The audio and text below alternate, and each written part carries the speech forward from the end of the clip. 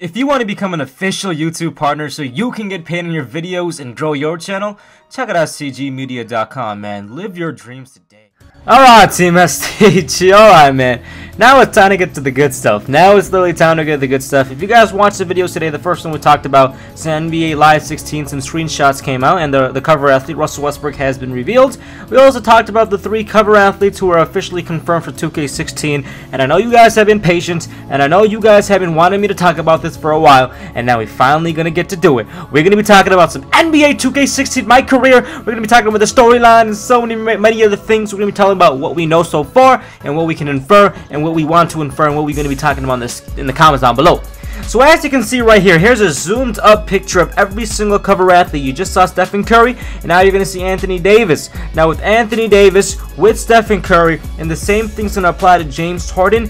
Each of these players are going to show themselves in college. You're going to see each and one of these players with a little picture, the top right, of them in college.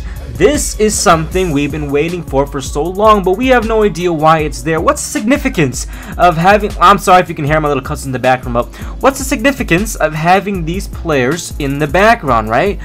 These college players. James Harden, as you can see right there, Arizona in the bottom left. They're all there. They're all there. Now I'm going to read to you guys right now a quote that Spike Lee has made. And this is an article I read, and basically I'm going to read the whole article right now. NBA 2K16 will feature My Career mode, obviously, which is where Spike Lee plays a part, of course. When the director had an interview with USA Today, he said that the mode will, here we go, here's the quote, follow a kid through the trials and tribulations of being a top high school player and the decisions he has to make. So this is going to be insane.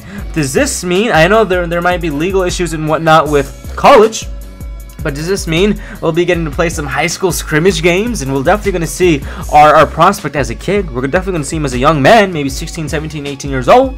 So does that mean we're going to play some exhibition high school games? And then obviously, you know, we're going to be following his... Think about it like this. It's going to be like LeBron James, you know, he was a phenom in high school, so you're going to be one of those phenoms. And obviously, I don't know if you can go straight to the NBA, because I know they took out this rule. And if they took out this rule, then obviously you got to go to college or you got to go overseas. So my guess, and these are not 2K16 screenshots, this is just some NCAA screenshots. Obviously it's current gen, 360, whatever. But anyways, as you can tell, you either had to go overseas or you gotta go to college. Now I don't know if they're gonna bring back NCAA and NBA 2K16, but you could obviously see that what's the significance that, like, you see the 3 cover athletes, you see them in their college jerseys.